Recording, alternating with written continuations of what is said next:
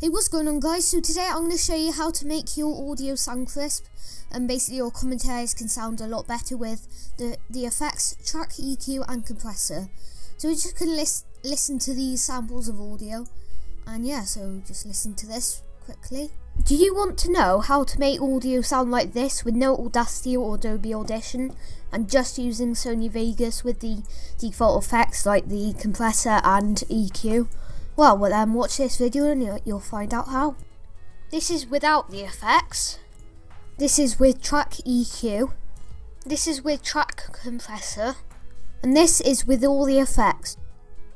So as you can hear, the last one, and actually the first one as well, and the one with track EQ sounds a lot better. The track compressor doesn't really do much, it just changes the sound of the audio, as in like how loud it is and how quiet. It just changes that.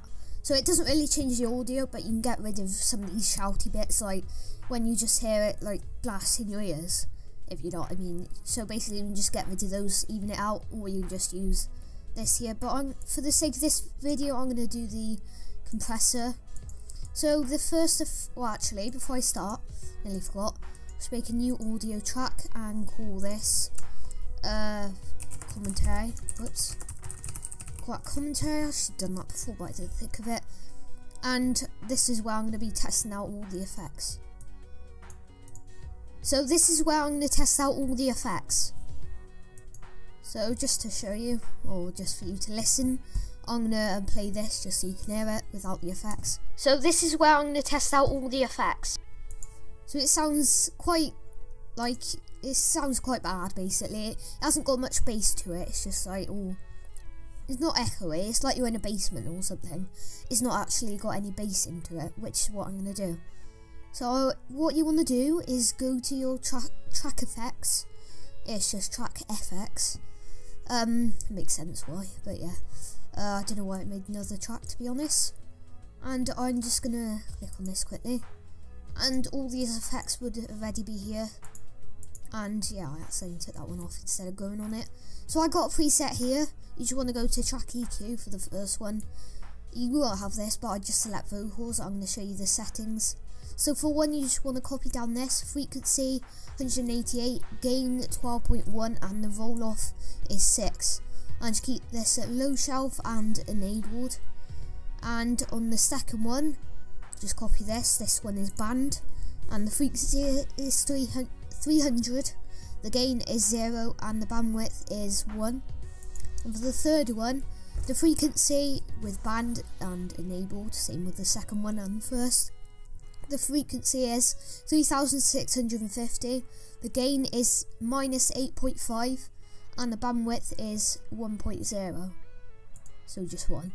And for the fourth one, the last one, to keep this enabled and high shelf, the frequency will be 8369, so 8369. The gain is 7.8 and the roll off is 6.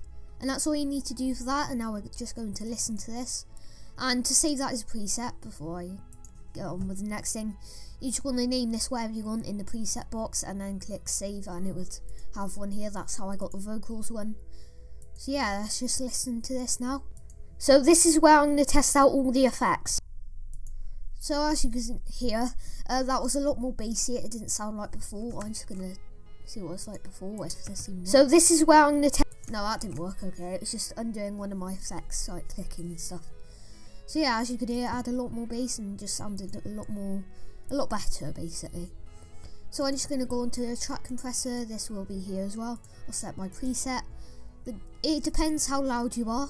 But for this, I just have these input gains and output gain to 0. The reduction is 0. I don't even know if you could change that, to be honest.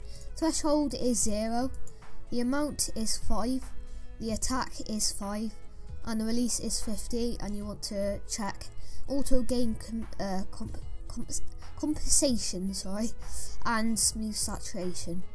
And again, you can just type in the name and click save. So we're just going to listen to this now. It probably won't sound different, but it just changed all the loudness and stuff. So this is where I'm going to test out all the effects. So as I said, it does sound the same, but yeah, that's just to adjust the sound of it, how loud it is. So yeah, that was really it for this tutorial. I'm just going to go over these one last time. You can have another here, a sample of them.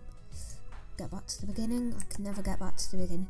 Okay, so just listen to this with my commentary at the end. Do you want to know how to make audio sound like this with no Audacity or Adobe Audition and just using Sony Vegas with the default effects like the compressor and EQ?